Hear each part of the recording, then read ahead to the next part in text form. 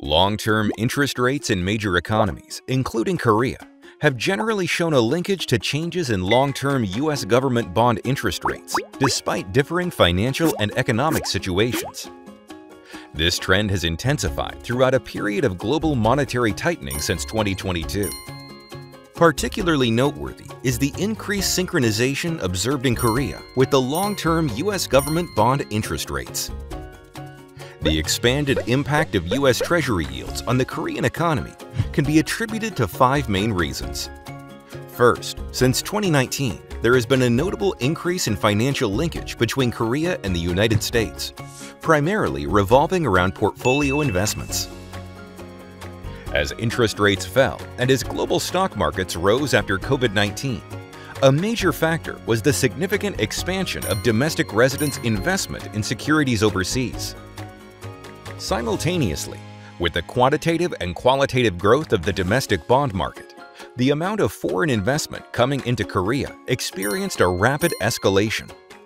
Notably, the market in Korea for government bond futures has emerged as a primary choice for investors worldwide, alongside that in Australia, when strategizing portfolio management within the Asian region. The second is the synchronization of the real economy and policy interest rates due to the shock of high global inflation. Facing unexpected price shocks in 2022, each country sharply raised their policy interest rates.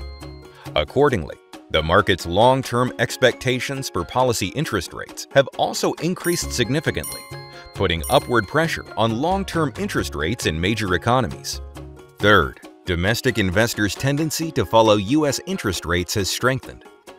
In the process of responding to macroeconomic shocks, from the pandemic to high global inflation, it appears that a kind of sticky expectation has been formed among investors in Korea, who have observed the high synchronicity of interest rates between Korea and the United States. To validate this observation, we conducted calculations of the expected short-term interest rate correlation coefficient between major economies and that of the United States. Our findings indicate that the sticky expectations formed by investors post-COVID-19 continue to exert an influence even beyond 2023. In addition, as U.S. Treasury yields fluctuated significantly due to the influence of economic news and remarks by U.S. Federal Reserve officials, Korea's sensitivity to related news also increased, and the shock from U.S. Treasury yields appears to have expanded. Moreover, since last year, drivers influencing domestic government bond interest rates have remained largely stable, leading to a relative reduction in the influence of domestic factors. Fourthly, there has been a notable expansion in directional trading by foreigners in the government bond futures market, particularly those who tend to align their strategies with the movement in U.S. Treasury yields. When U.S. Treasury yields soared, buying positions were quickly liquidated, and conversely, when U.S. Treasury yields plummeted, buying positions were built on a large scale, contributing to strengthening the domestic ripple effect. The final factor to stress is the strength of the U.S. dollar.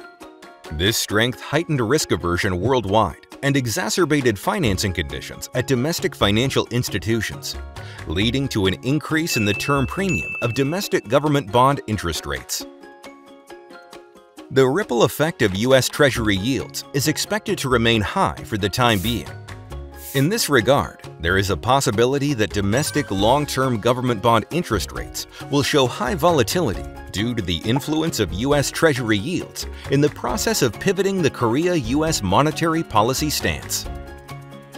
Nonetheless, if there is a significant divergence in global monetary policies based on the price and economic conditions of individual countries, the influence of U.S. Treasury yields may diminish to some extent. Moving forward, it will be imperative to enhance communication regarding the future direction of monetary policy.